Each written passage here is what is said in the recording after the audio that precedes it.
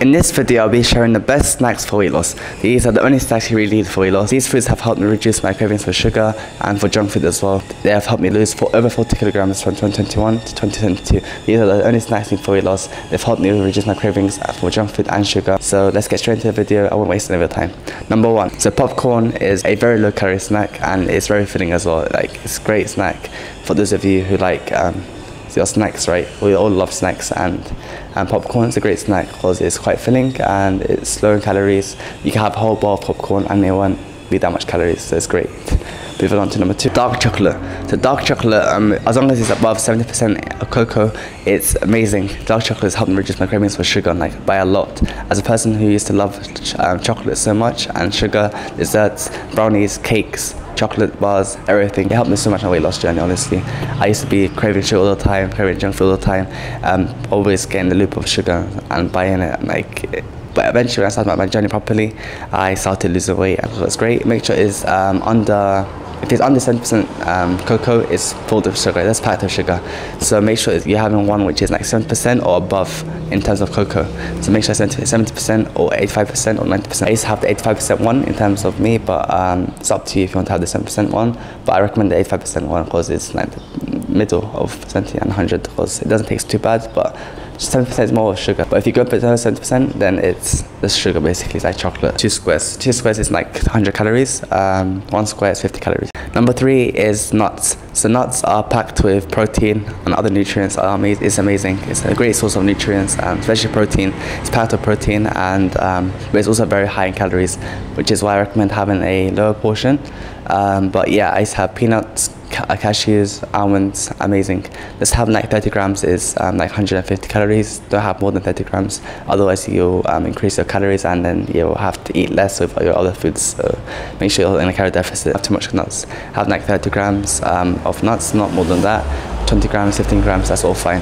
Because have some cashews, a bit of almonds, a bit of peanuts. Just make sure you're measuring your food, of course. That's basic for weight loss. Measuring your calories, measuring your food, measuring your macros, sleeping enough, doing enough exercise. Those are basics of weight loss. So remember to not have too much calories. But yeah, make sure it doesn't like go too high into your calories, because if it does, then you have to eat less of your like other foods you like. So it's hard to balance it all out. But yeah, nuts are amazing, and yeah, they're very packed with protein, very nutritious, amazing. Helped me a lot with my weight loss journey. Moving on to number four. Fruits are like basics, honestly. It's a basic in terms of fruits are amazing. I'm sure there's a fruit you like. As a person who didn't really like fruits before weight loss, after I tried different fruits, I found fruits which I really like, and ones which I don't really like, and some which I like okay. So bananas, berries, kiwis, bananas, berries, strawberry, blueberries, raspberries, watermelon, they're all amazing. Or apples, grapes, any fruit which you like, it doesn't matter. Just find fruits you like, try different ones if you haven't already, and eat them. Eat them every day. They're very low in calories.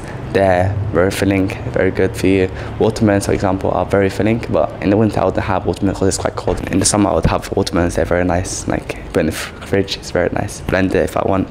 I'll blend fruit sometimes. Instead of juice, I'll just blend fruits and I'll drink that. It's really good, very healthy, and it also tastes nice as well. So yeah, that helped me reduce my cravings for sugar, along with dark chocolate, of course, and popcorn. Those helped me. In terms of number four, this is a snack, but it's also not a snack, it's like more of a meal, but what you get at me. Potatoes have helped me to reduce my cravings for junk food and processed stuff, because I'll just get some potatoes, I'll cut them into fries, put it in the oven. It'll taste really good. After I add some ketchup, some mayo, some barbecue, some salt. I'll add some seasoning when I'm cooking it.